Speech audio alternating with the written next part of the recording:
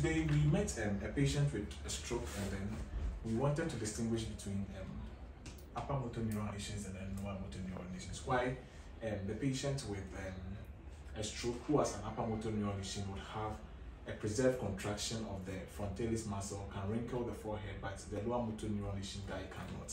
So I've just drawn, a schematic diagram of how the central nervous system looks like. If one cuts, or cuts, I wanted to say the central nervous system in a coronal section. So we have the brain, the two cerebral hemispheres. So this is the right cerebrum, and then this is the left cerebrum, as it were. Then this is the brain stem. So you have the midbrain, okay, the pons, PS, and then the medulla. Then of course this is the spinal cord. Okay, so we said that from the motor homunculus we have the various parts of the body, represented on the brain. So this is the leg, this is where the trunk is, the hand.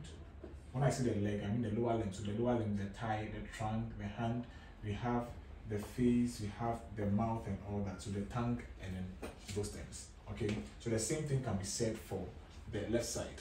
So I'm saying that, as you know, the simplest cell in the nervous system is actually the neuron. Okay, so this is an example of a motor neuron, if you will. Cell body, and it comes out like that. So if you divided the nervous system into, the simplest part you can think of, this is the cell you are likely to find. That's what I'm saying. So these cells, some of them come from high up above, from the cerebral cortex, and they would have to meet their counterparts there. So the cells which comes out of the cerebral cortex from high up are the upper motor neurons. Then we have the lower motor neurons, right?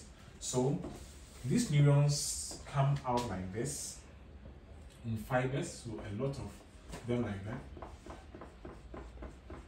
Okay, so this fanning pattern is what is called the coronal radiata. So from the cerebral cortex comes out of the coronal radiata, and then they meet as a single bundle in the internal capsule, which is located somewhere in this region. That's what I'm saying. You see that? So now I'm going to clean the coronal radiata because it's going to make our diagram messy. I'm going to clean that and then represent each body region with just a single fiber. Okay, so I'm going to use the blue ink. So you have something like this, something like that, something like this, something like that. So like I said, they will all come through the internal capsule. Now when they are coming, they have to come and meet their counterparts. Okay, so for example, I give an example that the fibers which supply the extraocular muscles of the eyes, most of them, like the the medial rectus, the superior oblique and all that, the inferior oblique, I wanted to say, they would meet the oculomotor nerve nucleus, right, in the midbrain. So you have the right oculomotor nerve nucleus, the left oculomotor nerve nucleus. So it will just synapse on it. I don't know why this not work right in my. It is just going to synapse on it. Let's say it's from this region. So it will just synapse on it, and it will meet its lower motor neuron. Then it will come out, go and supply what? The extraocular muscles of the eye. But that's not what we are interested in. We are interested in the facial nerve, right? So the facial nerve, the nucleus of the facial nerve is actually at the junction between the pons and the medulla. So, but unlike the oculomotor nerve nucleus, which has one nucleus on the right and one nucleus on the left, the facial nerve nucleus actually, or the nuclei are actually four. Do you see that? So, when I say the nuclei are actually four, this is the cell body of the lower motor neuron. So, it's going to come out like this, isn't it? Right? So, the upper nuclei, sometimes called the ventral nuclei, okay, they are going to supply the muscles of the face. So if I drew someone's face like this, you see this is where the forehead is, isn't it? So the frontalis muscle is here, and then we have the muscles of the eye, the orbicularis oculi. So the orbicularis oculi. So these nuclei are going to feed these muscles. And then these nuclei, the lower ones, they are going to feed the muscles in this region. So like the zygomaticus, the vaccinator muscle, the orbicularis, oris, and all that. That is why the patient's mouth will be deviated, because it is paralyzed. Do you understand? Good.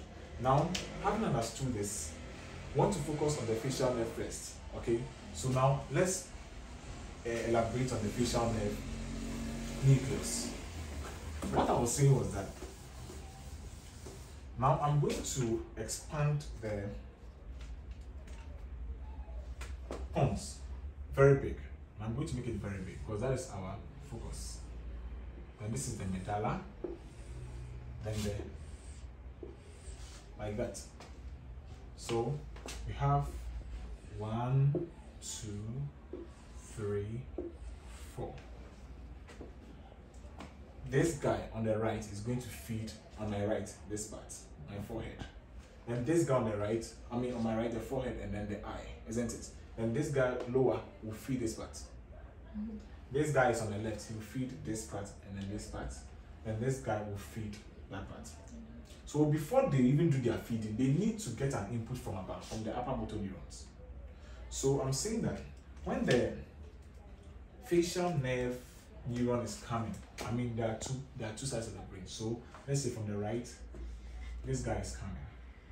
When it gets here, what does it do? That was where the confusion is. So it synapses on the upper nucleus on the right. That is what it does first. Okay? Then for the contralateral supply, I'm going to use a black ink.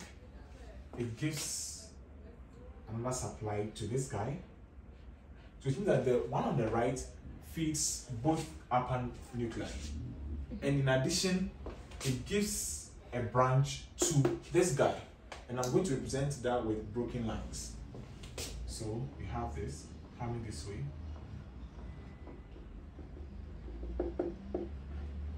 You understand that?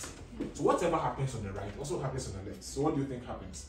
So on the left too, you have the facial nerve, upper motor neurons coming as a bundle.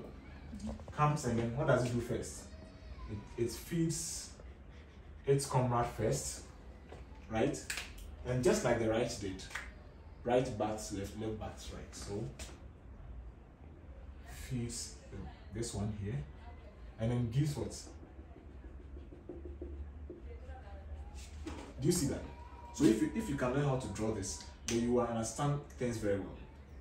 So I'm saying that if someone has an upper motor neuron facial nerve palsy, like the patient has a stroke, which has cut off, this is the upper motor. When we say upper motor neuron lesion, it means that this guy has been cut off. When we say lower motor neuron lesion of the facial nerve, it means that these guys have been cut off. That is all. So there are also neurons which are also going out, isn't it? Then they are going to feed the muscles of the face. So I'm saying that this one will feed the upper facial muscles. The upper facial muscles. What do I mean by this? The muscles of the forehead and then the muscles of the what? Which close the eye.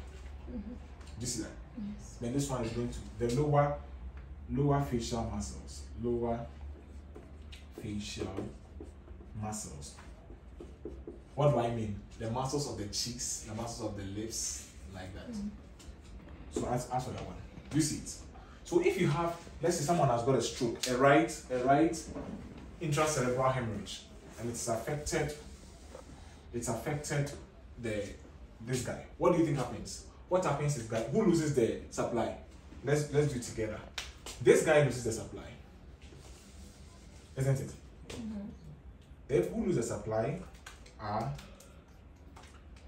this guy. He loses the supply from him, but fortunately for him, he gets the supply from this guy.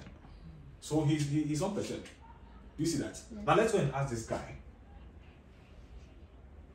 Does he lose the supply? No.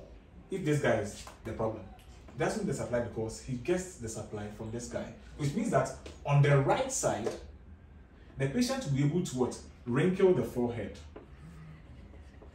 The patient will be able to wrinkle forehead. That's one of the upper facial muscles. We'll be able to close the eye.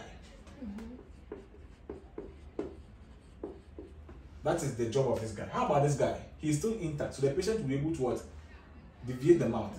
When it's smiling, this place is very strong. So in total, there is no facial palsy on the right, sorry. Now let's come to the left. What happens? This guy does not lose his function, because although this guy has been truncated, he's still receiving supply from this guy. So the patient will be able to what? Wrinkle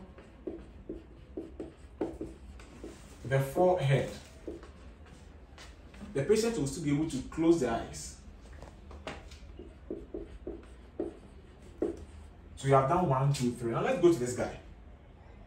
This guy unfortunately receives his supply from that guy. So his job is what? Gone. That is why in a patient with upper motor neuron lesion, the lesion is here. Right? That's the patient's mind, and his mouth is deviated. He thinks that this part is very weak. I ask him to wrinkle, he's able to do that. So that is one way to differentiate an upper motor neuron lesion of the facial nerve from a lower motor neuron. Now let's look at a lesion that affects the lower motor neuron lesion, or the lower motor neurons. Is that clear? Is that okay? Yes. Yeah.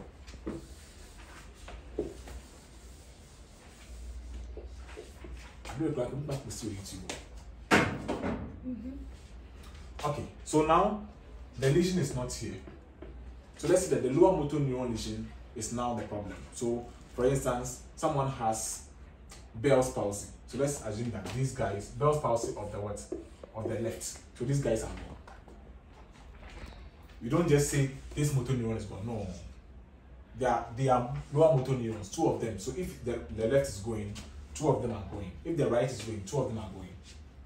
Do you get it?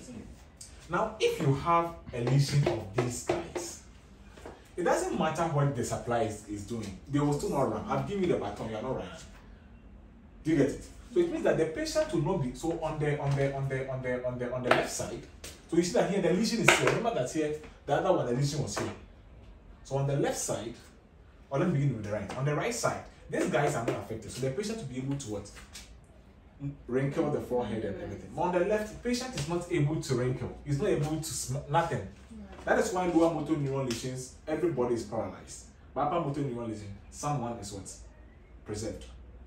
Do you understand? Yes. Now, let's follow it up. Let's follow the conversation up to just explain the cross hemiplegia and the non-cross hemiplegia. Okay. Now, remember that this facial nerve bundle was actually part of a bundle coming down. So it means that those which are going to supply the limbs, their partners are not here. So they have to move down to the spinal cord. Do you see that? Because the principle says that if you get somewhere in the journey and then your partner is in a certain part, give the baton and let the partner move. But how is it possible that a nerve is going to supply the leg and then it is synapsing the midbrain or the brainstem? So it has to move into. That's why the spinal cord has also got what? Anterior horn cells, isn't it? Good. So polymyelitis affects anterior horn cells, isn't it? Good. So these the muscles or the fibers going to supply the extraocular muscles, they have already given their fibers.